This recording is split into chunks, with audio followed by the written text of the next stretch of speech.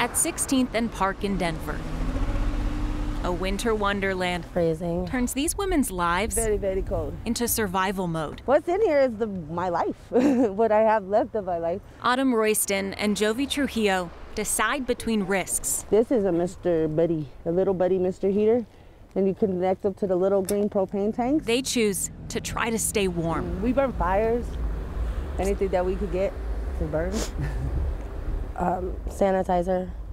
I personally don't like the black smoke and stuff that comes from the fires. They've seen fires from propane tanks, but they also know the pain of freezing. I end up crying because it'd be so cold and just either crying myself to sleep and then it'll work out, or I gotta get up and fight through it. Living out here, these women know how to fight. It's like la da da da da, living life, but it's not my best life and not the life I want to live, so.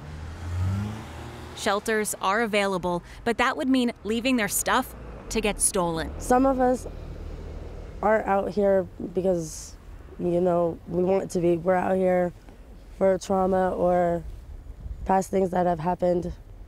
And I'm having issues getting housing again, but it's just day by day. Day by day, they make choices that keep them alive. I just heard, yeah, it's supposed to be like below 5 or something. I don't know. I'm gonna stay warm. I'm gonna try to. More layers, blankets. I'm gonna cuddle with you.